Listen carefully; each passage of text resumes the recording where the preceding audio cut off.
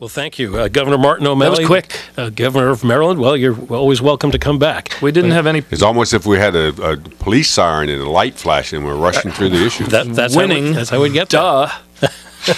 And we're drinking out of recyclable cups, incidentally. These We are are. recycled cups. We didn't have any inspiring quotes for Earth Day today, though, gentlemen, did we? I know you brought some poetry. Do you want to It depart wasn't with really poetry, but where is it? I like that one slogan from one of the clean water groups that they used to have a T-shirt that says, "We all live downstream."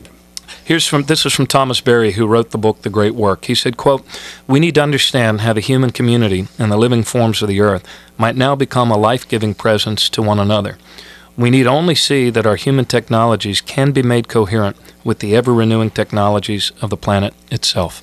Happy Earth Day. Tom Berry. Thank you very much, Governor. If I know Garrison Keillor is retiring, if you want to move into the poetry reading profession, now that you're coming to the end of your time as governor. But thank you very much for Mark, coming in. thank you.